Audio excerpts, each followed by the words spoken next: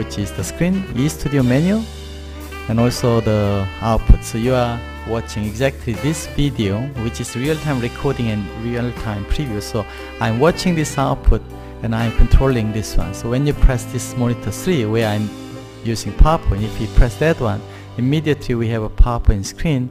If I press the desktop 1, which means the number 1 desktop, because I have 3 monitors there, then immediately the screens in YouTube, all the other things we have here. So you will see this kind of screen. So for example, I have the Facebook, so Facebook screen is showing here.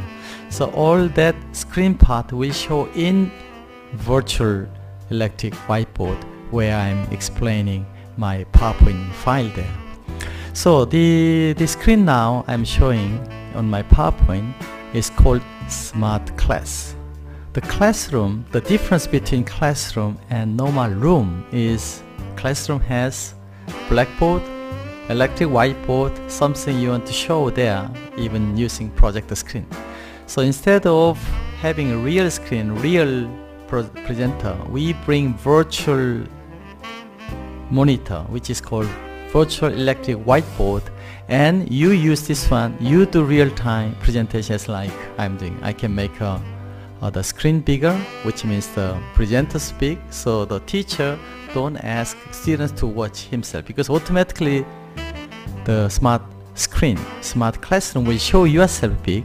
And if you want drawing here, you can draw. If you want to make it bigger, you can bring big. So basically this screen become real smart classroom. So that's what we are trying to make everything on smart device for you to show yourself and for you to show your content which you want to use for your presentation. So this one really make a presentation room not that way but this way. Even this output can show in big screen in front and the teacher can present in any place. That's a smart classroom. Smart means everywhere. Smart means any smart device in the world can watch presentation for your classroom. So if you look at shortly what kind of the smart device is available. For example, if you see this kind of a picture, we have classroom where no blackboard used, and only 200 years of history we use a blackboard class. I call this is blackboard classroom because the blackboard doesn't record. Blackboard has to draw every time in real time. The drawing here which Einstein draw erased. Now this one changed to multimedia class where all the projector can show notebook screen, video, all the other things. I am differentiating multimedia classroom and normal classroom, but still the size of classroom is limited for 40 to 50 students. Now we are living in smart world. What's the smart world mean? Smart space. This is really space where all the internet or Wi-Fi is connected. So smart classroom has a smart screen for students.